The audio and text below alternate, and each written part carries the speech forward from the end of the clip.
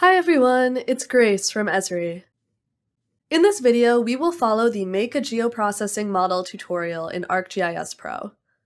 You'll learn how to build a model in Model Builder, run it as a geoprocessing tool, and document it for others to use. You can follow the full written instructions for this tutorial in the ArcGIS Pro documentation. Let's get started. I've opened ArcGIS Pro and signed in to my ArcGIS Online account. We'll start by opening the Make a Geoprocessing Model project package. Make sure the portal is set to ArcGIS Online and search for Make a Geoprocessing Model. Open the one with the authoritative badge. The map contains layers representing 4 invasive grass species and locations where people may come into contact with them.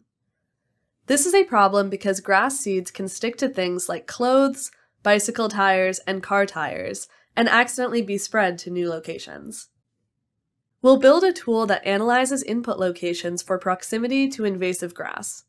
The results can be used to determine whether access to certain areas should be restricted or warning signs should be posted. On the Analysis tab, click Model Builder to open an empty model view. The Model Builder tab appears on the ribbon, and a toolbar can be expanded to work with the most commonly used tools in the tab. From the Contents pane, drag the Commercial Campgrounds layer into the model view. The blue color represents input data. If you right-click the element and click Open, you can change the input to a different layer. On the Model Builder toolbar, click Tools to open the Geoprocessing pane. Search for Pairwise Buffer and drag the tool into the model view. An element is added for the tool itself and for the output element it produces. The gray color indicates the tool isn't ready to run yet. We need to connect the commercial campgrounds as the input features.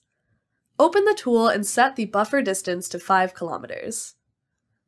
The elements are no longer gray, indicating that the model is ready to run. This is a very simple model that will run as a test. Before we do this, right-click the output data variable and click Add to Display to make sure it will be added to the map as a layer once the model is run. On the Model Builder toolbar, click Run. A message informs you that the model completed successfully. We can confirm the 5-kilometer buffers around the campgrounds were added successfully in the Marlborough map view.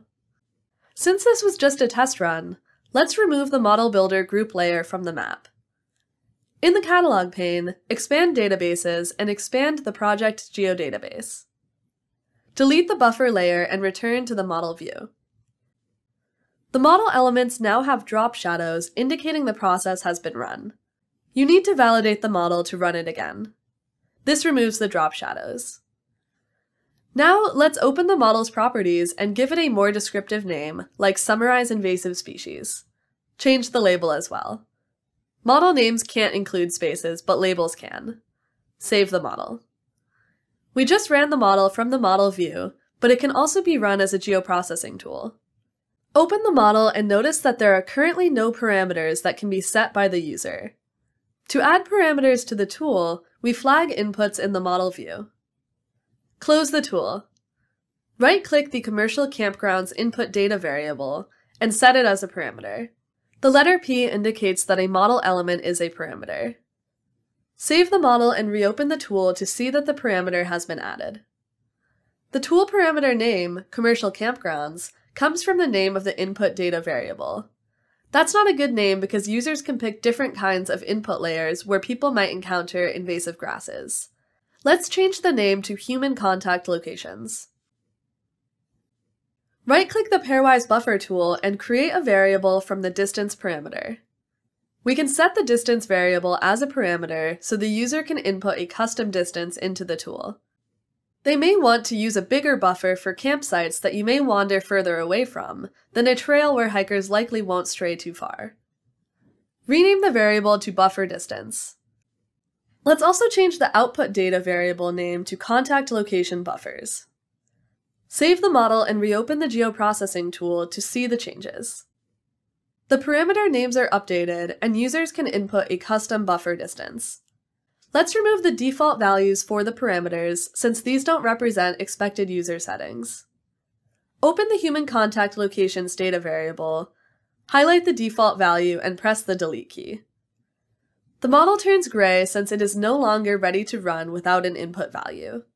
This is expected since the tool is meant to receive user input. Open the buffer distance element and delete the default value of 5. Save the model and reopen the tool. Both parameters are now blank and have red asterisks to indicate that they're required parameters. Deleting the buffer distance default value also resets the distance units from kilometers to unknown. Let's finish the model by adding an input data variable representing invasive species. Previously, we created an input data variable by dragging a layer from the Contents pane to the model view. We can also click Variable on the Model Builder toolbar and scroll up to select Feature Layer. Drag the selected variable to an empty part of the model, rename it Invasive Species, and add it as a model parameter. On the toolbar, click Tools and search for Summarize Within. The Summarize Within tool will allow us to calculate how much of an invasive grass species is within the specified buffer distance of the given human contact location.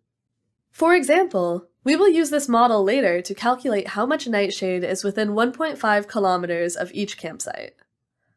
Drag the tool into the model.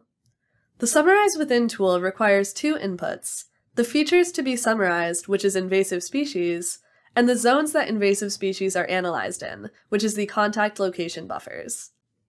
Drag a connector line from the invasive species data variable to the Summarize Within tool and click Input Summary Features. Connect the contact location buffers data variable to the tool as input polygons. Add the output feature class as a parameter. This will let you change the name and location of the output feature class. Open the output feature class and delete the default path. Right-click the Summarize Within tool and create a variable for the shape unit. Rename the shape unit value variable to area unit of measure. This setting allows you to choose the measurement units of the area covered by invasive grass. Open the variable and set the default measurement to hectares. Then set the variable as a model parameter. On the ribbon on the Model Builder tab, click Auto Layout. Save the model and open the Summarize Invasive Species tool. The tool is ready to use, but let's add some properties before we run it. Click Properties and click the Parameters tab. Let's move the Area Unit of Measure parameter up a row so that the output feature class is the last parameter. The last column allows you to assign symbology to model datasets using a layer file storing symbology. For the output feature class parameter, browse in the symbology column to find the layer file in the Common Data User Data folder.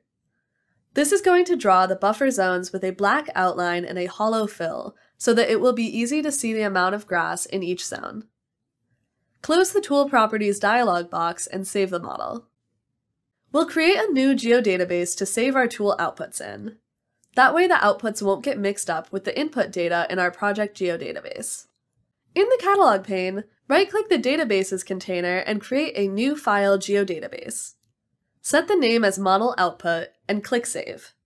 Right-click the Model Output geodatabase and make it the default so that the geoprocessing outputs go to this geodatabase automatically. Open the Summarize Invasive Species tool and close the model view. Turn off the Commercial Campgrounds and Nacella-Tussock range layers and turn on the Campsites and White-Edged Nightshade range layers. In the Summarize Invasive Species tool, set the human contact locations to campsites, the buffer distance to 1.5 kilometers, the invasive species to White-Edged Nightshade range, and the output feature class to Nightshade near campsites. Run the tool and zoom in on the map to see the buffers. Open the attribute table for the Nightshade near campsites layer and sort the summarized area in hectares field by descending values. We can see that only one of the campsites has any white-edged nightshade within a 1.5 kilometer radius. The summarized area value is 7.35 hectares. Lastly, let's add some metadata to help explain the tool's purpose and usage. On the tool, click Help to open the tool help. A browser tab opens showing the help. Currently, there is no information. In the Catalog pane, right-click the tool and click Edit Metadata. Add tags, a summary, and usage notes to explain the tool's purpose. In the Syntax section, add information in the dialog explanation boxes to explain each parameter. On the Metadata tab, click Save. Open the tool and hover over Help to see the tool summary. Hover over the information icon next to tool parameters to see the explanations. For more detailed steps, follow the full written tutorial in the ArcGIS Pro documentation, linked in the description for this video.